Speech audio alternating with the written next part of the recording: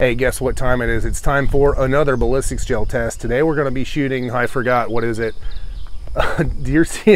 Winchester Deer Season XP 125 grain out of the 6.5 Creedmoor. Hey, this is harder than it looks. So here's your box for that Winchester Deer Season XP ammo. I really like the new artwork Winchester's doing, but let's flip it around and take a look. Here's your promo information and ballistics data here at the bottom. I'll hold that still. You can zoom in and look at it if you want, pause it if you want to and read it. But let's pop this box open and take a look at the ammo. And I've also noticed, where is it? Right here. They're throwing stickers in here, so that's kind of fun. But here's the ammo, and no, it's not missing 2 rounds. I opened this box a while back just to look at the stuff, and 2 of the rounds, it looked like the bullets were seated incorrectly, like they were a little far out, but that's not actually what happened. What the deal was if you yank one of these bullets, it's got, let me see if I can get it, there we go, it's focused. It's got 2 cantilevers, and the 2 that weren't in here, those were seated on the second cantilever, like the brass was shorter or something. I don't know. It was really weird. It's the only time I've ever seen that in factory ammo. I'm not saying what it was or what it wasn't, but it was strange, so I pulled those 2 rounds. But here it is, and once again, here's what it looks up. Here's what it looks like. Big old ballistic tip on there. This should be fun to see how it performs. And the test rifle today is going to be my Ruger American chambered in 6.5 Creedmoor. Of course, we've got a 22-inch barrel up top. I've got a Leupold VX Freedom 3-9x40, and bringing up the rear, of course, I've got one of my Mason leather cartridge cuffs. This rifle's name is Pig Ugly. You can kind of see it behind the cartridges there. Check out my website, masonleather.com, to get one for yourself. I would love to make you one, and I want to show you over here on the other side. We've got my wild boar design. We'll be taking 3 shots from 100 yards, firing into 10% ballistics gel that has been calibrated to meet the FBI's ballistics testing protocol. And while ballistics gel isn't an exact proxy for big game, it does provide a repeatable medium through which to test various bullets and ammo against each other. After the shots, we'll examine bullet expansion, weight retention, penetration, and velocity. My goal is to provide hunters like you and I with the most objective information possible to help us make the best choice for our particular hunting situation. The ballistics gel in this video has been sourced from Clear Ballistics. You can find a link in the description. So let's go ahead and shoot it.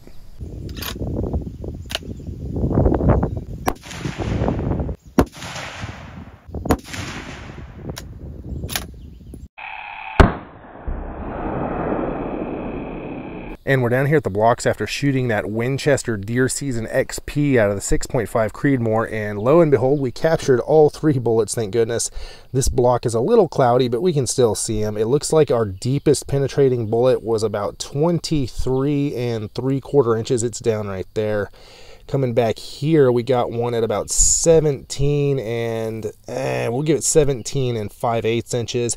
And then there's one that is just barely inside the second block. It's right about 16 1/4 inches. And coming over to the side, you can see that bullet right there a little bit more clearly, just barely in the second block. Coming over to the first block, it looks like we did have some good initial rapid expansion, which is what I expect from that Deer Season XP bullet with its huge ballistic tip. And it looks like our main wound cavity is somewhere between about the 3-inch and the 7.5 to 8-inch mark. Pretty good performance. And let's take a look at those velocities for the Winchester Deer Season XP out of the 6.5 Creedmoor.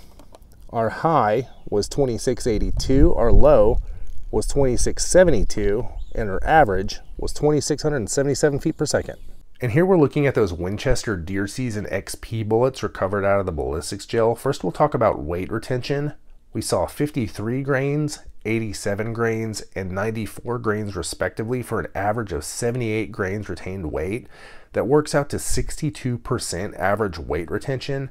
Now, personally, I like to see a little bit more than that, but being that these are sort of a ballistic tip, rapid expanding bullet, it's not surprising that we saw what we got. And then as far as expansion goes, we saw 0.56 inches, 0.56 inches again, and 0.75 inches of expansion on that one on the right there, for an average of 0.62 inches expanded diameter. That works out to 2.4x expansion.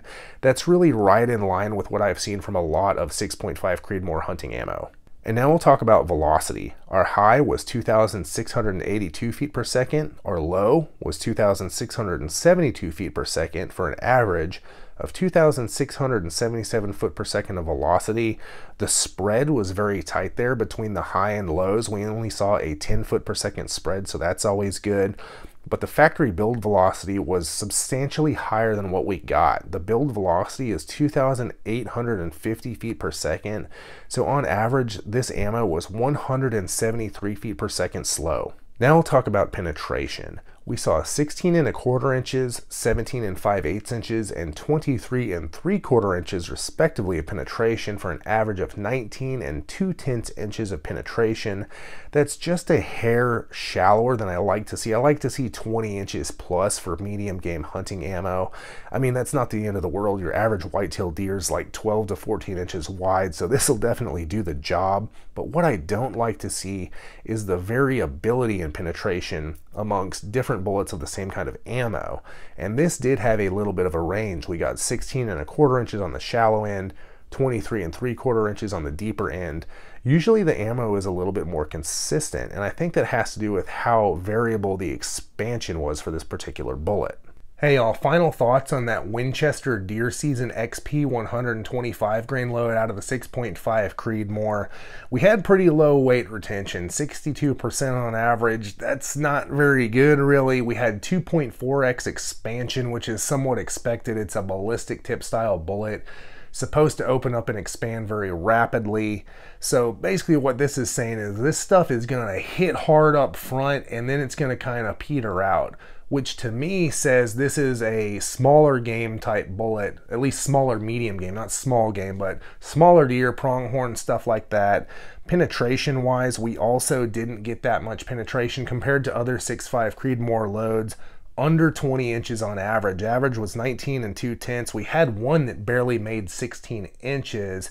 This stuff just kind of blew up on impact. We did recover bullets. It wasn't an absolute failure or anything by those means, but for me, if I'm hunting medium game, I want something that holds together a little bit better, penetrates a little bit deeper. Let me know what you think. Have you used this load on game, and what was your experience? Let everybody know in the comments. Hey, if you enjoy these videos, check out my website, masonleather.com, and get yourself some leather gear handmade by me just for you. I've been handcrafting leather gear for hunters for over a decade, and I would love to make you something. The link is in the video description. And check out my channel for more hunting ammo ballistics gel tests.